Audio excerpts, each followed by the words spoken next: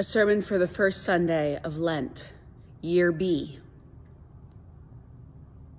Homunculus. Before we understood genetics, before there was any understanding of DNA, before Mendel and his peas or Darwin aboard the Beagle, there was the idea that each and every one was formed in fullness and in miniature within the bodies of men. Microscopic humans floating around within the bodies of their ancestors, like some sort of eternal set of Russian nesting dolls. Homunculus among us might seem ridiculous, but for some of our ancestors in the faith, this concept helped to make sense of the flood. You see, if Cain and Abel were miniature men in the body of Adam, and within them were little humans, and within those little humans were little humans, then that means that every one of those little humans was present when Adam ate the apple. When Adam bit, so did we.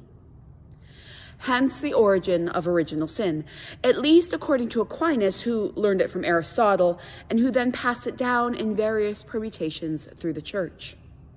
The church, universal, which is why the first 8 stanzas of poet James Weldon Johnson's Noah Built the Ark aren't about Noah or the ark, but rather about the sins of Adam. And lest we think that that was so then and this is now, the beloved King's College Lessons and Carols always begins with Adam's sin. Adam lay abandoned, and so came the flood. Which is how we got here, because in the invitation to a Holy Lent, we are reminded that Lent has traditionally been a time when those who, because of notorious sins, had been separated from the body of the faithful, were reconciled by penitence and forgiveness and restored to the fellowship of the church. If we aren't going to talk about sin in Lent, when are we going to talk about it?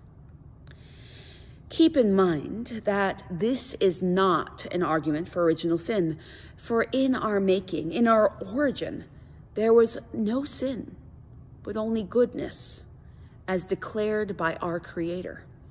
Our Creator, whose requirement of us, as defined in our catechism, which is in the Book of Common Prayer, the requirement is to be faithful, to love justice, to do mercy, and to walk humbly with God. So sin, it's when we aren't doing what's required of us.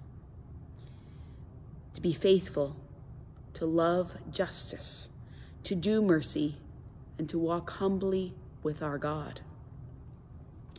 Sin is not a result of Adam, but about the abuse of the freedom that we have been given and our exploitation of that which God has made. So, we are beginning Lent today with an exploration of the role of sin in our lives and in our faith. Because, oh happy fault, the Easter Vigil's Exultet declares. Happy fault? What is this? Good Friday? God's response to sin is exactly where our joy is to be found. And Lent frames the assertion that we can come back from the brink, that no sin is unforgivable, and that we can be restored, even now. Because arguably, there can be no rainbow without the storm, and if we had no sin, we would have no need of Christ. However, I'm not ready for the rainbow yet, on this, the first Sunday in Lent, because as I read this text, I know that there are no bows in the cloud which can restore those who are lost. And this is a text that I cannot take as a given. I can't hear this story without seeing the devastation that precedes the moment that we tell about the rainbow. It is said, to study Scripture in the Anglican tradition is to wrestle with the Word of God, like Jacob in the wilderness, and sometimes to come away wounded. Wrestling with the text does not devalue it. Instead, this wrestling assumes that there is something within that text worth the struggle and our effort. To wrestle with the text is to honor it as worthy of our effort. So we're going to wrestle with the moment which precedes the moment we heard proclaimed today. That moment when God tells Noah, I am going to put an end to all people, for the earth is filled with violence because of them. And when God further instructs Noah, go into the ark, you and your whole family, because I have found you righteous in this generation. This is a painful moment. This is the kind of moment that rends the heart and causes us to question our faith. And this is also the moment when Noah really, really screws up. Now, Noah didn't screw up by building an ark or following God's directions. Noah screws up because he doesn't argue with God. He doesn't wrestle with the words he has heard. Noah doesn't speak on behalf of the innocent children who will surely die. Noah doesn't point out the ecological devastation that will be wrought. Adam may have lay abandoned, but Noah did not loosen the chains. Now, I am not the first to wrestle with this moment and to find Noah at fault. In the 13th century rabbinical book, the Zohar, the rabbis imagined a post-apocalyptic conversation between God and Noah, a conversation in which Noah is judged harshly for not arguing with God. I lingered with you, spoke to you at length so that you would ask for mercy for the world. But as soon as you heard that you would be safe in the ark, the evil of the world did not touch your heart.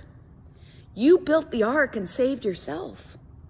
Now that the world has been destroyed, you open your mouth to utter questions and pleas. Noah built an ark for his own family, loaded it with what was needed for their survival, and sailed away from the devastation. Framed in this fashion, Noah is easy to judge. And yet, that conclusion, that judgment, does not seem to me particularly Christian. For judge not, lest we be judged. And I find that I can't blame Noah. He is me and me is we. And I think we can all empathize with his priorities. For who wouldn't choose to save their own children given the chance? Do you remember how when the city burned, we hosed down our own homes? Do you remember all of the impossible choices we faced during the COVID-19 shutdowns?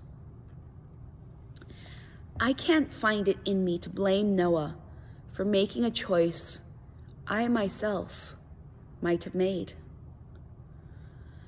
And that leaves me to wonder, was God's covenant with Noah and his descendants, was it made because God recognized that left to our own devices, we will fail to keep covenant with one another?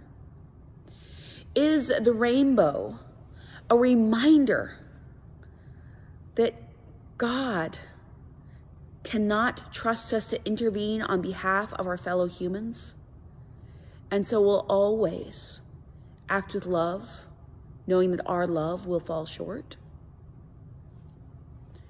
This seems a somewhat cynical and not particularly hopeful view of the rainbow, but therein I am finding the hope. You know, sometimes I joke quite seriously that one of the most useful prayers I offer is, God, you're going to have to love them because I just can't right now. I joke seriously because there is truth in this prayer, because I know that my capacity for compassion, for love in action, is a far cry from the kind of love that God has for us.